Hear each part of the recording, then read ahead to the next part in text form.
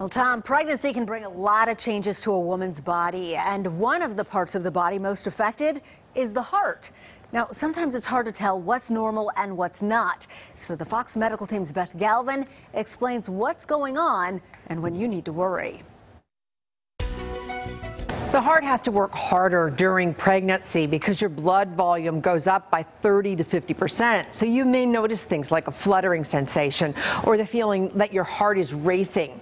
So we asked a WellStar Kennestone cardiologist what to expect from your heart when you're expecting. You're pregnant and you feel like your heart is racing. Is that normal?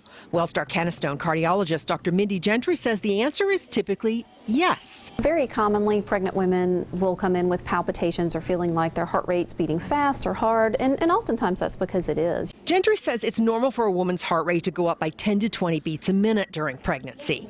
But less than 10% of the time, she says hormonal changes that come with pregnancy can trigger an abnormal heart rhythm. So when people come in complaining of high heart rate or palpitations, we have to decide, is that normal related to the pregnancy, or is it an abnormal rhythm that's been worsened or exacerbated by the pregnancy? Many pregnant women also experience a drop in their blood pressure, which can lead to dizziness and lightheadedness. And so trying to hydrate well, make sure you stay very well hydrated, is very important to try to prevent that blood pressure from dropping low enough that it causes problems. Staying on top of your blood pressure is important because a rise in blood pressure could be a sign of a common, more serious pregnancy complication, hypertension.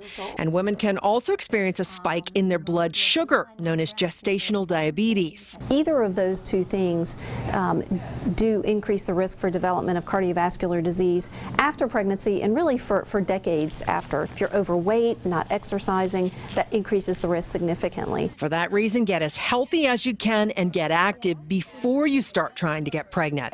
And then stay active as long as you can. And if something just doesn't feel normal, Dr. Gentry says, get it checked out. And Dr. Gentry touched on this, but the studies have shown that preeclampsia, or high blood pressure during pregnancy, and other pregnancy complications can raise a woman's risk of heart disease later in life. So if you're having any of these issues or you've had them during past pregnancies, talk to your doctor about ways you can keep your heart healthy going forward. I'm Beth Galvin for the Fox Medical team.